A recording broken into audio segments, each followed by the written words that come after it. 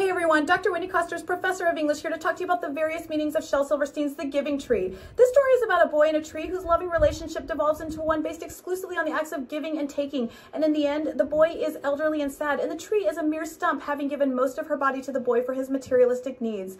The story reflects the extreme pressures, demands, and expectations of parenthood, and the way that the tree's body changes is symbolic of the way a mother's body changes from pregnancy, childbirth, and breastfeeding. And the tree, like any parent, sacrifices an extreme amount for the boy who spends less time with her as he grows older. The story is a cautionary tale of environmentalism as the tree continuously sacrifices her body for the boy's insatiable materialistic interests. It's a Christian parable. The tree is symbolic of the Garden of Eden and Jesus Christ, and it's a cautionary tale of abusive relationships and calls attention to the problems when we are selfish or unable. It's also a philosophical tale about how we derive and maintain our happiness. Quite a lot for a story that Silverstein himself said was just about a tree and a boy, one gives and one takes. For a more detailed analysis of The Giving Tree, check out the video linked below.